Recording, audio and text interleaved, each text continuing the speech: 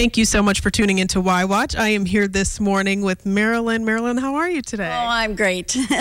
Good. I'm so happy to see you again. It's so good to be here. And, today we're going to talk about some fall programs, which you're very excited about coming back, especially after a rough year. So tell me what people can look forward to. Yeah, we used to do some very regular programs here at the Y for seniors, and we got away from that, and I'm really anxious to get back into doing them.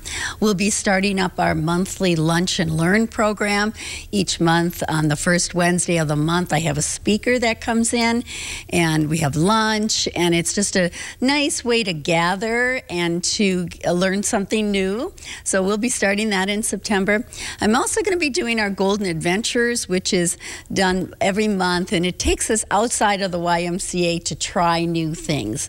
We're going to do a little program on foraging. Where can we look for edible plants out in the woods? We're probably going to go to a llama farm. So we do different things that are outside the Y, but again, are educational, fun, and allow seniors to gather together and to learn and to have fun. And if anybody just wants to keep up with what's going on and when to register, of course, where can they go for information? The YMCA of the Northwoods.org or the call at 715-362-9622. We also have a Facebook page, which keeps you up on many of the things that are going on here at the Y.